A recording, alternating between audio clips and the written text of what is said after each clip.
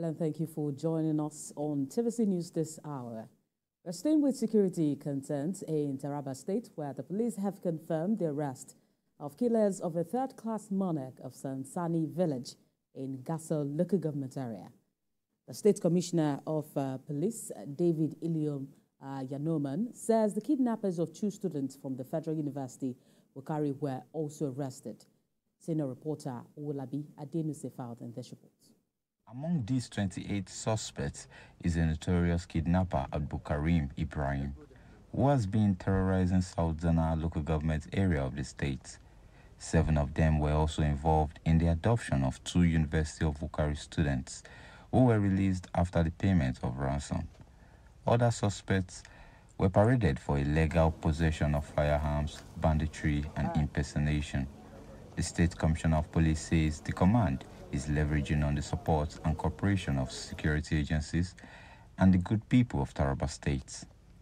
And kidnapped 2 of the workers, namely Joshua Sadauna and Chichi, all students of Federal University in Wukari, and they were taken to unknown destination.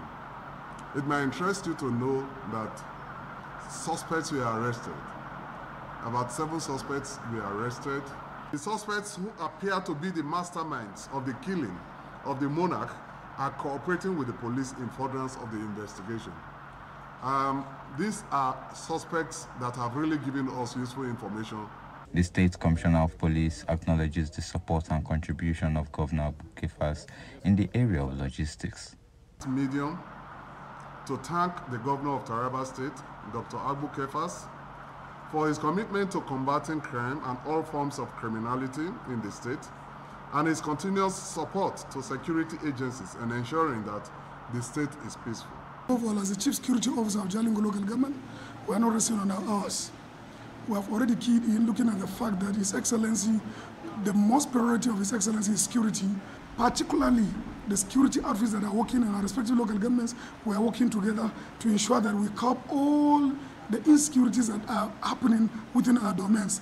The items recovered include 7 AK-47 rifles, 2 locally made pistols, 1 Beretta, 35.5mm live ammunition, 128 7.6mm ammunitions, 1 Honda motorcycle, 2 live cartridges, 3 knives, 1 cutlass, 1 axe, 1 plier, 1 ITEL handset, 1 plate number, 1 tricycle, 850,000 naira in cash, 102 cows, 1 layer rifle, 2 SMG rifles, 1 fabricated AK-47 rifles, and 14 magazines.